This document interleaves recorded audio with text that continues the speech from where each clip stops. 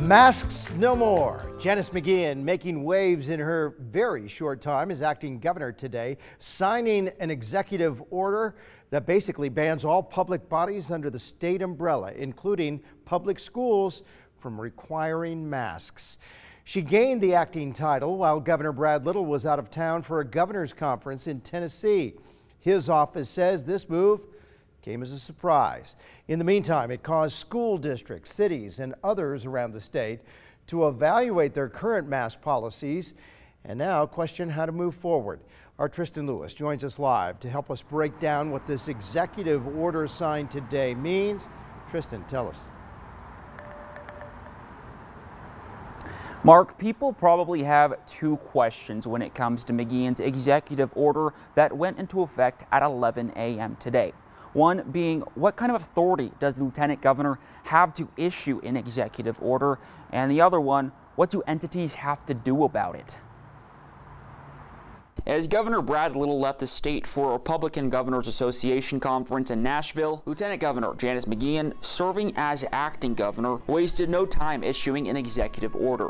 That order no longer allowing certain entities in the state to mandate face coverings. It's just difficult for me to go around the state and talk to people that are still being forced to wear these masks and do different things. Under Article 4, Section 12 of the Idaho Constitution, in case the governor is absent from the state, the lieutenant governor automatically becomes acting governor, which means they have all of the powers for that office. The lieutenant governor does have the authority to issue an executive order. While law professor Shakira Sanders says that's clear, she thinks the order is very confusing for the entities and impacts. Local governments, health districts, public schools, and more all have legal obligations to protect people in their jurisdiction. This ruling is raising a lot of questions and possibly legal challenges. The obvious option is to go to court.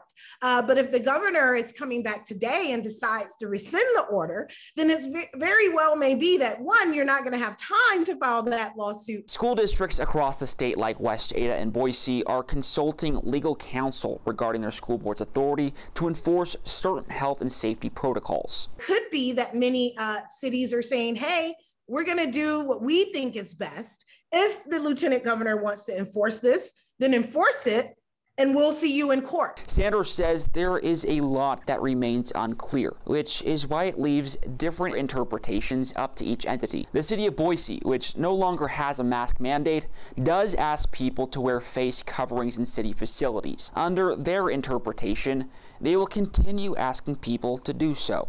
If an individual goes to a government facility or any of the places that are subject to this executive order and they say they don't want to wear a mask, it is not quite clear whether those individuals will be able to say, well, hey, here's this executive order saying I don't have to wear a mask and that you can't impose that on me. Sanders says for entities to decide whether or not to enforce the executive order really just comes down to whether or not they want to go to court. And according to Brad Little's office, he is supposed to be back in Idaho tonight, and it is unclear if he will make any changes. Mark. Tristan Lewis for us tonight. Tristan, thanks. And this raised questions beyond the legality of the order. The big reason why Governor Little has never imposed a statewide mask mandate. His main talking point has always been that these decisions should be made by local governments and school districts. McGeachin, who prides herself, of course, as an ultra-conservative, felt that today's executive action was necessary and needed, especially when factoring in that a bill with similar goals earlier this year failed in the legislature. But the disconnect between the state's two highest-ranking officers, which has been well documented,